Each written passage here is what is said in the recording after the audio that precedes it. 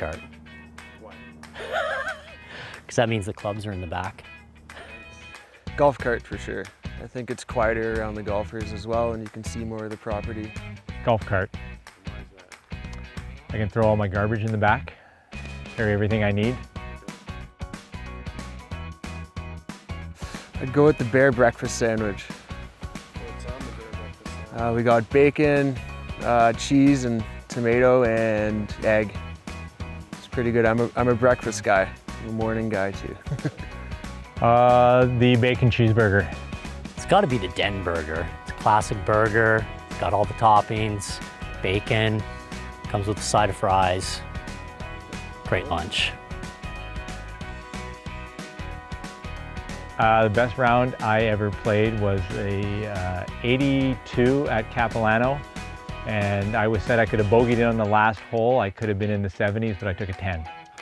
I think it was at Wind Dance, which is in Goodwood, Ontario, and I shot an 82. The best round I've ever played was actually here at Nicholas North, and it was a 79. Go with the truck for sure. On the Sea to Sky Highway, a sports car. When I'm going mountain biking, definitely a pickup truck. I'd probably rather have a sports car, but necessity I drive a pickup truck. Capilano.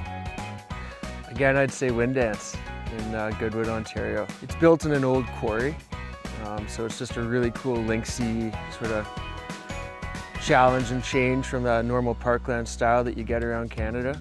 One of my favorite courses is definitely just north of where we are here in Whistler, and it's in Pemberton, BC, and that's Big Sky. I have a dog, his name is Teddy, he's 2 years old. He's been out here a few times, but he quickly proved himself not to be a very good golf course dog. My name being Garrett, I get G thrown in front of a lot of things, so, or behind. Super G, G Money, G Rock, there's a few of them, but G's always involved. Just straight up G sometimes.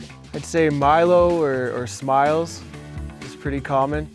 If they're getting smart with me, I might get kilometers.